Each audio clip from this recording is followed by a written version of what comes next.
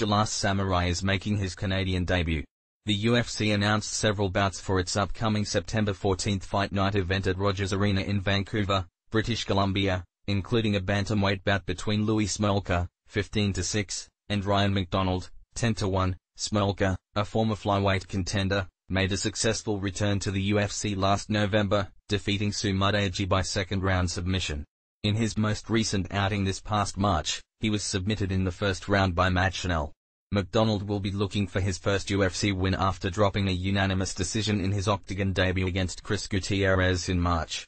Also newly added to the show were a lightweight bout between Ontario's Kyle Prepolek, 12-6, and Austin Hubbard, 10-3, and a bantamweight bout between British Columbian Cole Smith, 7-0, and Contender Series standout Miles Johns, 9-0.